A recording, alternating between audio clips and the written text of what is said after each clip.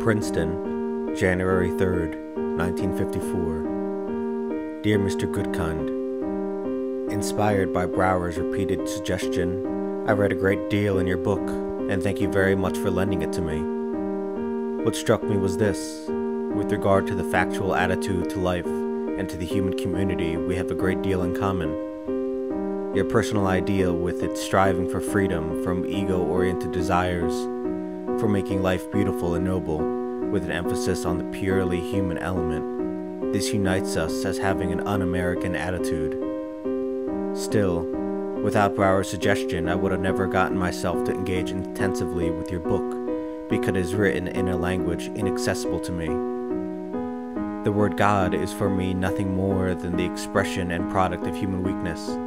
The Bible, a collection of honorable but still purely primitive legends, which are nevertheless pretty childish. No interpretation, no matter how subtle, can change this for me.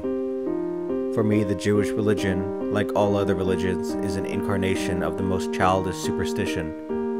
And the Jewish people, to whom I gladly belong, and whose thinking I have a deep affinity for, have no different quality for me than all the other people. As far as my experience goes, they are also no better than other human groups, although they are protected from the worst cancers by lack of power. Otherwise, I cannot see anything chosen about them. In general, I find it painful that you claim a privileged position and try to defend it by two walls of pride, an external one as a man and an internal one as a Jew. As a man, you claim, so to speak, a dispensation from casualty otherwise accepted.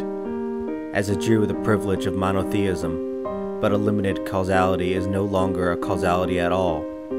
As our wonderful Spinoza recognized with all incision, probably as the first one. And the animistic interpretations of the religions of nature are in principle not annulled by monopolization. With such walls, we can only attain a certain self-deception, but our moral efforts are not furthered by them. On the contrary. Now that I've quite openly stated our differences in intellectual convictions, it is still clear to me that we are quite close to each other in essential things, i.e., in our evaluations of human behavior. What separates us are only intellectual props and rationalization, in Freud's language. Therefore, I think that we should understand each other quite well if we talked about concrete things. With friendly thanks and best wishes, yours, Albert Einstein.